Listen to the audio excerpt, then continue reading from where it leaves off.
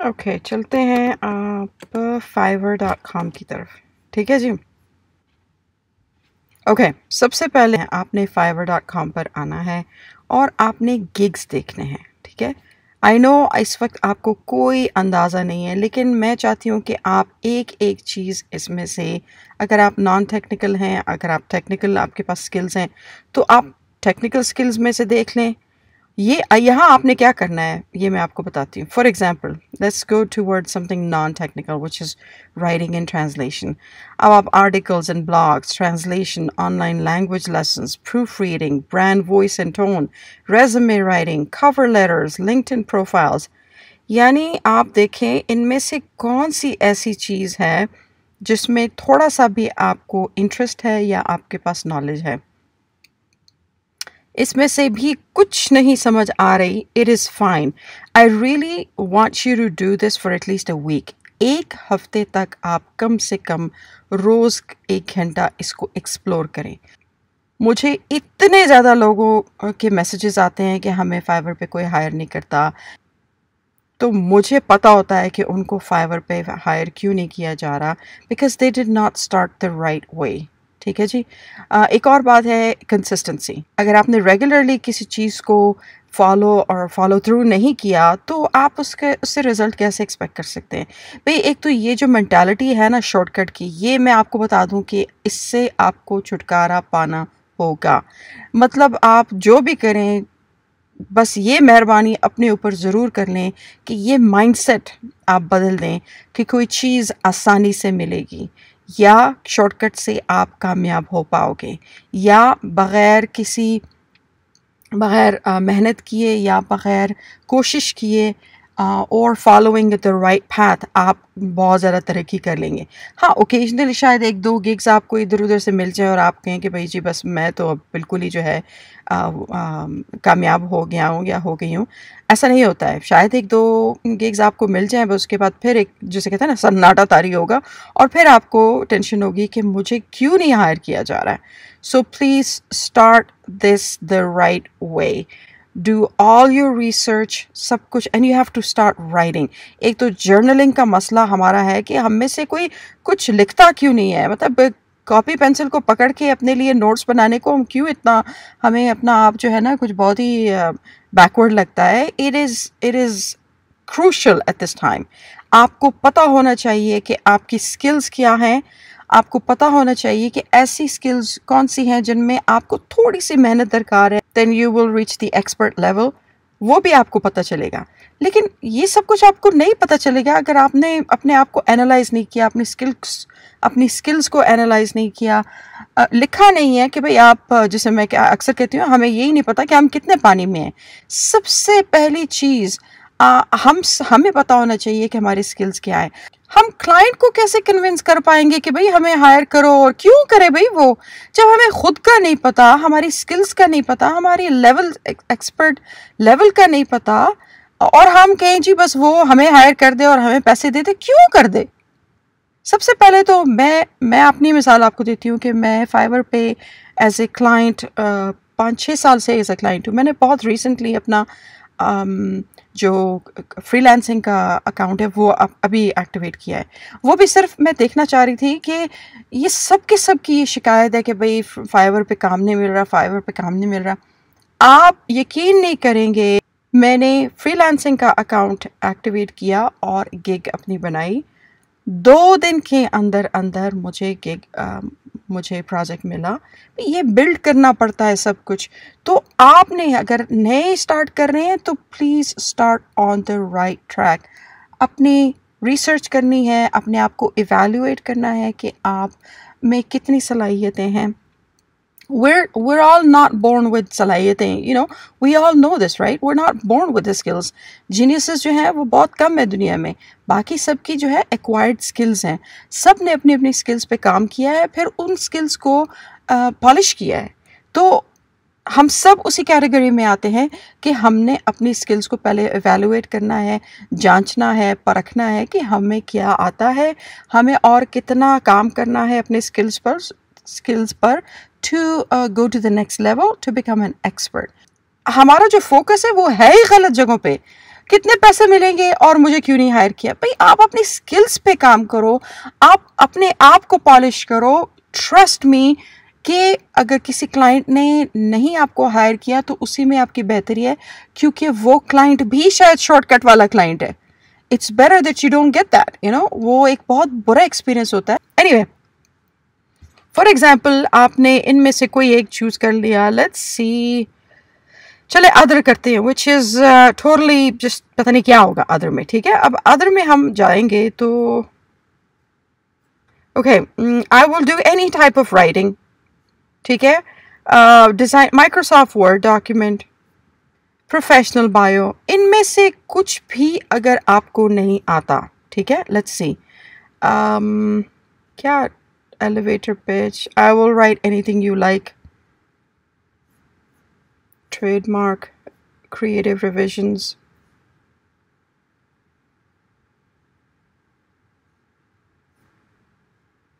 मैं इसमें से कोई ऐसा ढूंढ रही हूँ जो कि I will write your business letters or emails। चलें ये देखते हैं। ठीक है, अब अगर फॉर एग्जांपल मुझे बिल्कुल भी आइडिया नहीं है इस बात का, मैं सिर्फ इधर ये देखने आई हूँ कि ऐसी क्या स्किल्स दरकार हैं जो अगर ये बंदा कर सकता है, पता नहीं बंदा या बंदी है,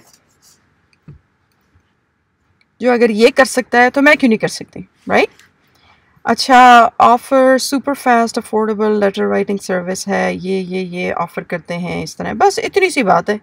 ठीक है, ये इनका नाम है और ये काम करती हैं। फिर इनके जो पैकेजेस हैं वो ये हैं। तो अगर आप अभी स्टार्ट करेंगे तो जाहिर है आपके पैकेजेस की जो प्राइस होगी वो 100, 55 और 35 नहीं होगी, वो शायद 5, 10 और 15 होगी। ठीक है, and which is fine, that's how we all start. Please do not think कि ये बुरी बात है। यू नो, अगर आप लोगों को पता चल जाए कि मेरी अपवर्क पे पहली जॉब आवरली जो थी उसकी क्या प्राइस थी या क्या पर आवर रेट था, आपको यकीन ही नहीं आएगा। चले मुझे कमेंट्स में बताएं आपका क्या ख्याल है कि मेरी पहली जॉब अपवर्क पर, ठीक है, फाइवर पे नहीं, फाइवर पे तो मैं अभी आई हूँ, अपवर्क पर मेरी पहली जॉब पर आवर की क्या कीमत, क्या पर आवर रेट होगा, गेस करें। ये बहुत लो रेट है, ठीक है, इसलिए मैं कह रही हूँ, वो इतना लो है कि शायद आप यकीन नहीं करें। अब मैं 6 फिगर बिजनेसेस बना चुकी हूँ, 3 बार मैंने जो है ना फ्रॉम स्क्रैच शुरू किया है। अब तो आई कैन स्टार्ट एनीथिंग। कि मुझे ये शिकायतें भी बहुत ज़्यादा कमेंट्स में नज़र आती हैं कि मुझे कोई हायर ही नहीं करता, कोई सीरियस ही नहीं है, कोई मुझे पैसे ही नहीं देता। भाई it all depends on how serious you are. आपने क्या बनना है, अगर आपके गोल सेट है ना, आपको पता है कि आपने किस तरफ जाना है, इट डज नॉट मैटर कि लोग आपको क्या पे कर रहे हैं। फिर वो एक स्टेपिंग स्टोन की हैसियत रखते हैं जो क्लाइंट्स होते हैं, जिन पर आप पैर रख के ऊपर जाएंगे। That's exactly how I did it. अच्छा, लेट्स सी, अब इन्होंने क्या किया हुआ है, आपको अगर तीनों पैकेजेस नहीं बनाने, आप फिलहाल एक बना लें, बेशक एक बना लें, ठीक है। और आपको नहीं पता कि कैसे लेटर लिखना है, कंप्लेंट लेटर्स या क्या लिखने हैं, all you have to do is do a simple search. ये देखें, how to right a job cover letter, यही मैंने बस, ठीक है, वो बता रहे हैं कैसे करना है आपने। Introduce yourself, mention the job, that your skills and experience। इसको भी अगर आपको समझ नहीं आ रही, go to images and look, कितने ज़्यादा ये images इधर पड़े हुए हैं। आपने क्या करना है, एक उठा के उसको कस्टमाइज़ कर लें और वो अपने पास रख लें, और जो भी आपसे रिक्वेस्ट करेगा उसको उसके हवाले से कस्टमाइज़ करेंगे, उसके नाम और डेट और उसके हिसाब से, और जो जॉब की डिस्क्रिप्शन है उसके हवाले से, और उसको भेज दें। और अगर $5 भी इसके आपको मिल रहे हैं, मुश्किल से आपने शायद 20 मिनट भी काम नहीं किया होगा, तो ये कोई बुरी डील तो नहीं है। आप अपने जो आपकी जिम्मेदारी है काम की, पहले वो तो कर लें। हमें बस फिक्र होती है बस पैसे हमें मिल जाए। पैसे हमें क्यों पैसे मिलेंगे हमें, जब हम काम करेंगे नहीं, जब हम मेहनत करेंगे नहीं, जब हम कंसिस्टेंसी दिखाएंगे नहीं, बस हमें क्लाइंट से ये एक्सपेक्टेशन है कि बस पैसे मिल जाएं। मैं तो इसलिए भी कह रही हूँ कि मैं 6 साल में सिर्फ एज ए क्लाइंट ही रही, तो मुझे बहुत पता है कि लोगों का क्या रवैया है या उनका फोकस किस तरफ है। So please trust me when I से this, okay? This is not good. You should be focused on what you are offering. You should be focused on where you, ये जो छोटे छोटे steps हैं, where these will take you. ठीक है? Forget about how much money this is they're paying you right now. It does not matter. ये आपको जो skills, जो experience दे रहे हैं, उसकी वो वैसे भी priceless हैं. उनकी कोई कीमत है ही नहीं. So that's that. Let's see कि और क्या होता था. Recommendation letters. चलें recommendation letters ढूंढते हैं.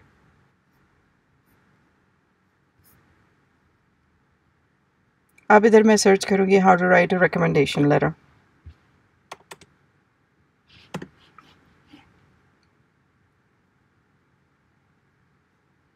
सैंपल देख लें,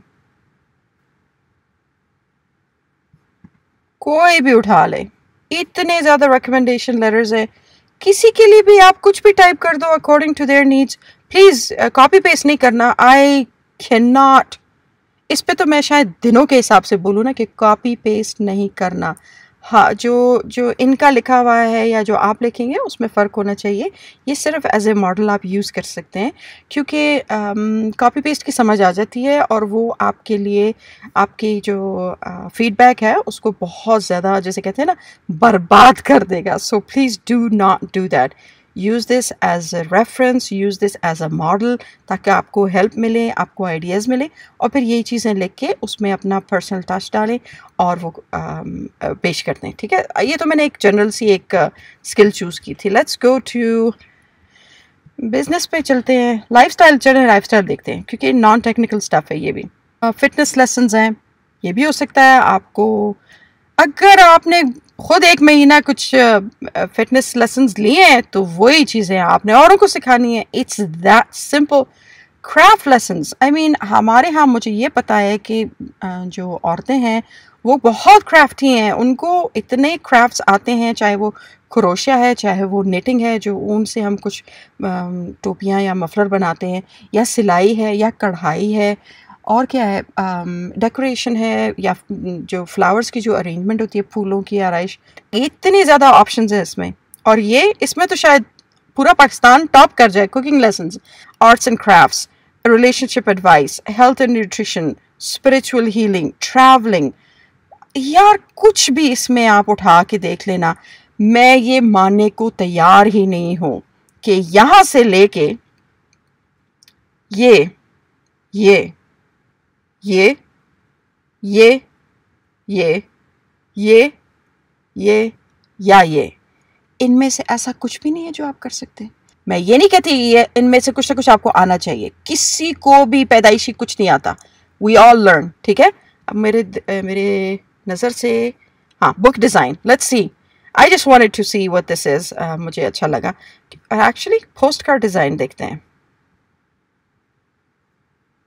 कि लोग ये क्या नहीं आता तो बस वो 2-4 दिन लगा के सीख लो. किसी से भी सीख लो. ऑनलाइन ट्यूटोरियल्स अवेलेबल है, यूट्यूब अवेलेबल है. आप टाइप करो कि कैसे बनाऊँ मैं. चलें अब ये भी करके देखते हैं. ये देखते हैं. I will design an awesome postcard or EDDM postcard. I don't even know what that is, but let's see. ये सारे EDDM है. सच्ची बात है कि मुझे पता ही नहीं है कि ये क्या है. फ्लायर्स भी हैं, ये भी हैं. चलिए ये देखते हैं. I would create post cards and covers. ठीक है?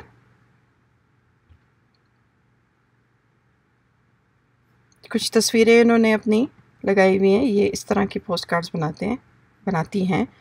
My name is this, send me a message. Okay, this is it. और ये 15, 25, 30 से शुरू होता है. और ये इनकी, ये सब आपको भी अवेलेबल है.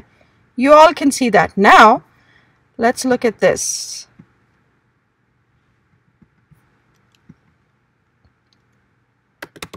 YouTube.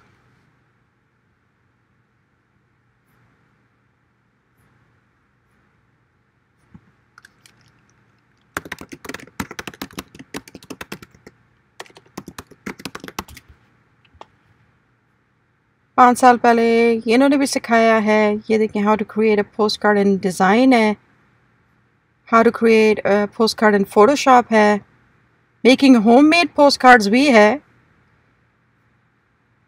ये भी है। मतलब स्काई इज़ द लिमिट यार, इतनी ज़्यादा ऑप्शंस हैं। 2-4 वीडियोस आप देखेंगे, you will become a pro and then you will start to offer gigs like this. ये तो अगेन मैंने सिर्फ पोस्ट कार्ड अपने आप से ही उठा के मैंने चूज़ किया है ना। लेट्स सी और क्या बुक डिज़ाइन करते हैं। इसमें से कोई भी आपको जो सबसे बेहतरीन 388 रिव्यूज़ हैं इनके, तो ये बहुत ही कोई अच्छा, ये 800 ओवर 800 रिव्यूज़ हैं। ठीक है, आप देखें कि कैसे इन्होंने अपना जो प्रोफाइल है कैसे इन्होंने बनाया हुआ है। ठीक है, ये तो बना लिया। अब आपको बुक कवर नहीं आता तो जाहिर है how to create a book cover, इसमें से भी पता चल जाएगा